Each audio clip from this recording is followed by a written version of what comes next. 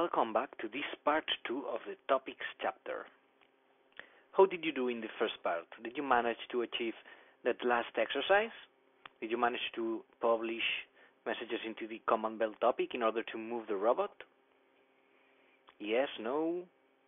Okay, don't worry. Since this is the first, let's say, tricky exercise of this course, I will show you now how I did solve this exercise, what changes did I do to the code in order to make it work. So let's have a look.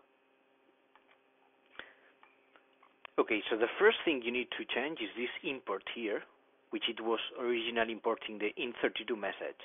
You have to change it in order to import the twist message, as you can see here. And this twist message is contained into the geometry messages package. We have to import this twist message because this is the message used by the command vel topic, right? So the next line I've changed it was the node. I give it a name of move robot because it is more accurate with what we are doing because we are moving the robot with this code. So I initiated a node, call it move robot here. Then the next line, when we create the publisher, you have obviously to change the name of the topic you want to publish in. In this case, we want to publish into the command vel topic.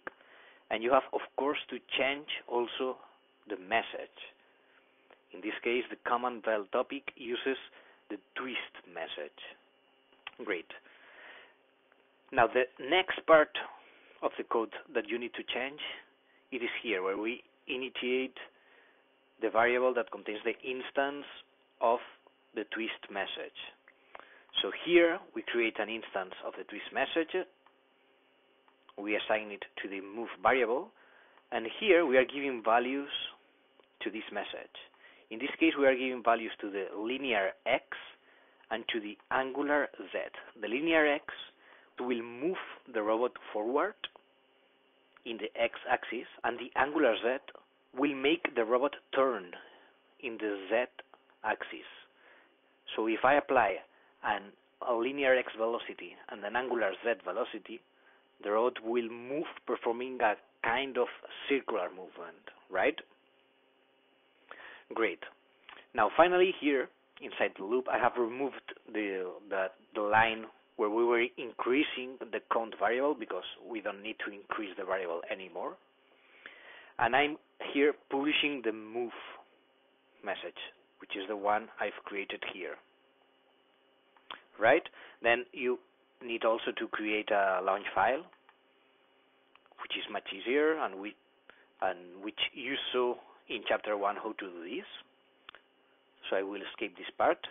And now let's just execute my package. That's it. I will launch the launch file and let's see what happens. Great. So as you can see, the Kabuki robot begins moving, performing a circular movement. Great. So it works. Let's now stop the code. Okay. So yes, even if you stop the program, the robot will keep moving because it is reading the last message that was published into the command belt topic. So in order to make it stop, I will manually publish again into the command belt topic. And I will give values of 0. Great. So now it stopped it. Perfect. So now let's continue with explanation. So in the first part, in the part 1 of this chapter, you saw what is a publisher and how to create a publisher. And you saw that the publisher is basically a node that publishes messages into a topic. So a subscriber is quite the opposite. A subscriber is a node that reads messages from a topic. So we have the topic that we saw that is a channel, that is a pipe that transports information. Then we have in one side the publisher, which is a node that publishes information into this topic. And on the other side we have the subscriber, which is a node that reads information from a topic. So let's learn a little bit more from subscribers. In this case, what I want you to do is to execute this piece of code just as you did in part 1, that you executed also a Python code. So now I want you to execute this Python code. But before that, let's do one thing, because maybe you still have the publisher running. So let's stop it. Yeah, there it is. This is the node. You remember the topic publisher is the node that contains the publisher that we executed in the part 1, in the Python code of the part 1. So let's stop this topic publisher by doing a ROS topic kill, ROS node kill, sorry, topic publisher. Great. So now we have stopped that topic publisher. So no one is publishing into the counter topic anymore. So now let's go. Let's execute this Python code here. Let's go. Great. So it is executing because there is this asterisk mark here. So we know that the code is executing, but what's going on again? Nothing is happening. What do you think? Well, there are actually some things going on, but again, you are not able to see them at the first sight, at least. So let's do some checks, as we did in the part 1 of this chapter. So the first one is to do a ROS topic echo of the counter topic. Okay. Yeah, so we have here this message which says no message received and simulated time is active. Okay, this means that nobody is publishing into the counter topic. This is why we are getting this message. So nobody is publishing into the counter topic. Great. Okay, so let's change this. Let's publish into the counter topic, but we will do it manually this time. We won't create a publisher in a Python code. We will do it manually. So let's execute this command here, ROS topic pub, ROS topic pub, counter. We specify the topic we want to write in. We specify the type of message we want to publish, which, if you remember, it was the int32. Finally, we do a double tap that will auto-complete the structure of the message. Now I will give a value here, for instance, let's say 5. Okay, so let's go back again to the echo. Oh, so now, as you can see, it has appeared here the number 5, a number 5. This is the number 5 that I've published here with the ROS topic path. So now it appears here, and that's not all, because if you go up here to the code, you can see that here below the code it has also appeared a number 5. Interesting. So what's going on? What do you think is going on? Can you guess? Okay. In order to explain this a little bit better, let's have a look at the code and what actually this code you have executed does. So let's maximize a moment this in order to see better the code. Okay, so let's explain now this code. The first line, as always, is the import ROSPy. Then here we are importing again the int32 message. Then here we have a callback. And inside this callback we are doing a print of the data variable of a message. Okay, let's leave it at this point now. Then here we are initiating a node that is called topic_subscriber. You already know what this is. So finally here we have the key line. Does it sound familiar to you? It's very similar to the line where we created the publisher, right? So here what we are doing is to create a subscriber object. And we are specifying that we want to subscribe to the counter topic, which contains messages of the type int32. And then we have here a callback. What is this callback? This callback is indicating that each time that this subscriber gets a reading from this counter topic, it will call this callback function. So while the subscriber is running, each time there is a publication, each time it gets data from the counter topic, it will call this callback function, which is the one that we have here, and it will get the message, and it will do a print of the data variable of that message. Everything makes more sense now. So basically, by executing this code, what we have done is to start a subscriber which was subscribed to the counter topic. Then, as you saw initially, nobody was publishing into the counter topic. So nothing happened because nobody was publishing there. And it doesn't matter if we are subscribed to a topic, because if that topic has no information, nothing will happen. So then, when we publish it into that topic, we publish it at number 5, the callback function was called, and it printed the data variable of that message, which is why we are seeing here this number 5, because this callback function was called and it did this print of the data variable, which is this number 5. Got it? Everything makes more sense now? Yes? Great. So let's move on. And let's do this exercise 2.3, which is quite similar to the one you did at the end of the part 1. So now I want you to create another package, and inside that package you will copy this code here. You will copy the code that you have just executed, and you will modify it. So instead of subscribing to the counter topic, it will subscribe to the ODOM topic, /ODOM. Let me show it to you here. I will do a ROS topic list. So here you can see that we have a ODOM topic. So in your package, I want you to modify this code. So instead of subscribing to the counter topic, it will subscribe to the ODOM topic. And then it will print the information that this ODOM topic contains.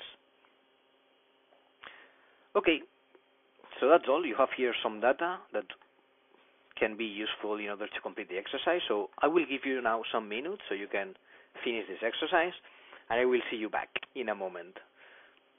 So goodbye, and see you in a moment. Done? Did you manage to complete the exercise? It was quite easy, right? Great, but don't relax too much because we are going to do another exercise right now. So we are going to the exercise 2.4. So now what I want you to do is to add to the previous package, to the package that you have created for the subscriber. I want you to add a Python file that contains a publisher again. And this publisher will publish the age of the robot. And how will you do that? How will you publish the age of the robot? Well, for that you will have to create a custom message. You won't be using int32, you won't be using twist, but you will be using a message that you will create, a custom message. So how can you create a custom message? Okay, let's follow these instructions here. In this case, I will do it with you because the first time it may be a little bit tricky, so I will be with you in this process. So let's go. The first thing we need to do is to go to the package where we will put that message. In this case, I will put it here in the My Publisher package, but you will have to put it in your subscriber package, right? Okay, so let's go. I go to My Publisher package, and I create here a MSG directory. There it is. So I have created into the package I want to put my message, I have created a MSG directory. Great. Now, inside this directory, I will create a file named h.msg. So let's do it. h.msg. Create. Great. And now inside this file, I will copy this information here. Let's put this right. Great. So the structure of my message, of the 8th message, will be composed of 3 parts. First, we'll have a float that will indicate the years, another float that will indicate the months, and finally another float that will indicate the days. Great. So we have created this message directory and we have put a file in it that defines our H message. Perfect. So now the next step is to modify the cmakeLists.txt file. This may be the tricky part, the most tricky part of creating a custom message, so pay attention to all the steps I do. So first of all, I will open this cmakeList.txt file. Great. And now I will find this find package function. So how can I do this? In this case, I'm seeing it right here. But in order to find any kind of a string into a file, you can do a Control F or a Command F if you are working in a Mac. And it appears this pop-up, and here I can put, for instance, find package, and let's move this. And as you can see here, it takes me to the first find package. If I keep going, it takes me to the second find package, which is the one I'm interested in. So now let's close this, and here inside the find package, I will see that I have just one line, which is saying ROSPy. Now here I see that it contains more lines, so I will modify my CMake list so it looks like this one. So here I will add standard messages and the message generation. Great. And I will save this file. But we are not done. Next step, we will move to the catkin package function. So let's find this catkin package. Okay, it is not this one, the one that I want, so I will keep finding. Okay, so here I have the one that I'm interested in, this function here. So I need to make this function look like the one I have here in the notebook. So the first thing I will do is to uncomment the catkin depends line, which is here. So this line I will uncomment it. Great. And as I can see here, after the catkin depends, I have a message runtime. So I will add this message runtime right here. Message runtime, and I will save again. Great. So now I have this catkin package with the catkin depends uncommented, like it is here, and I have added this message runtime, which was missing in my CMake list file, right? Great. So let's move to the third step, which is going to the add message files. So I will find again the add message files function. Okay, let's see. There it is. Great. So I will close here, and again I will need to uncomment some lines in order to make it look like this one. So we need to uncomment this one, and this last one as well, in order to make the function active. And then I will also uncomment one of the messages, but I will need to change the name here because I have message one, and I want to put my message, which is called h.message. Great. So I will save again, and finally, the last thing we will need to modify in the CMake list files, it is in the generate messages function. So I will find again this generate messages function. Okay, it is here, great. And I will again uncomment this to make it active, and I will uncomment also the dependencies and the standard messages line. Okay, so it looks like everything is looking like here, so great. I will save again this file, and now I'm done with the CMake list txt file, but I still need to modify the package.xml as well. So I will open now the package.xml. Here it is, and I will go to the build dependencies. Okay, here I just have ROSBags as a build depend, and I see here I have message generation as well as a build depend. So I will copy this line, and I will put here the message generation.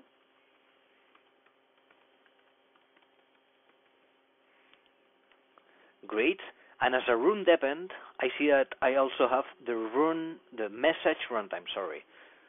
So I will as well copy this line, and I will put here the message runtime. Great. So now I'm done. I have modified the CMake list and the package XML. So now my package is prepared to compile my message and to be able to use my message. So now what I will do is to compile the message to see if I have done everything correctly. So let's do that. Remember, in order to compile, you need to be in the catkin workspace directory. Yes? So let's do the catkin make in order to compile. Okay. Let's see if everything goes fine.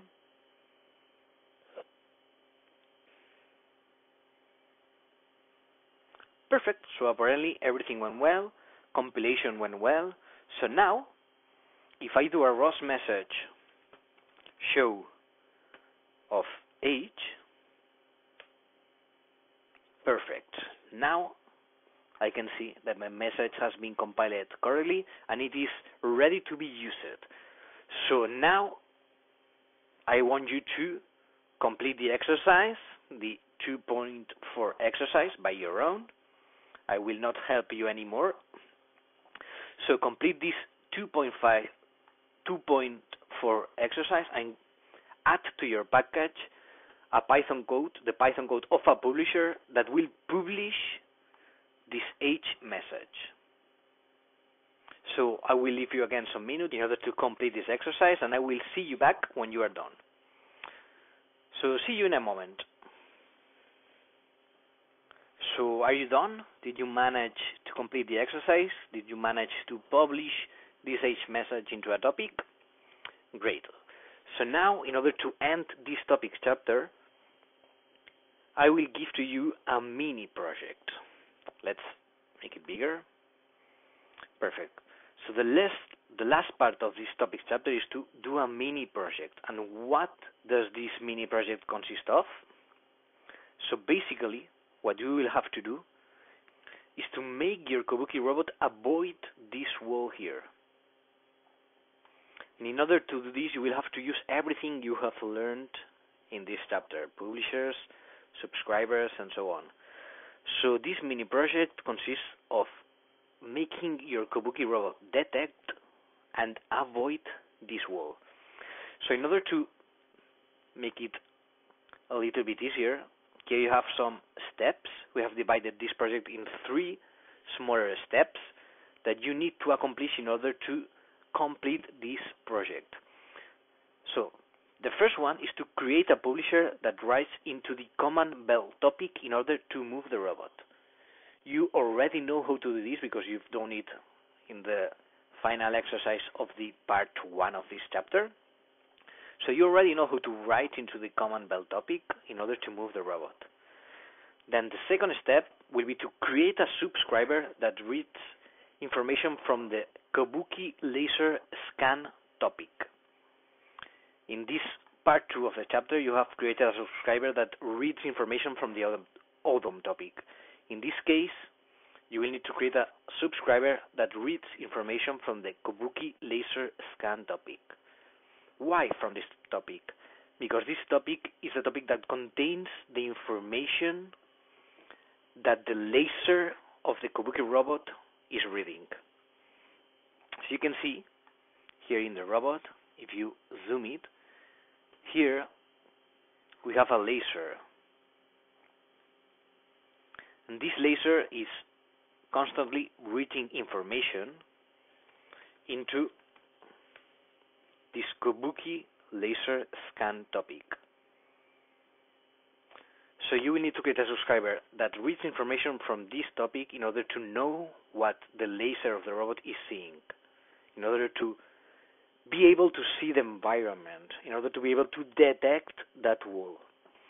And finally,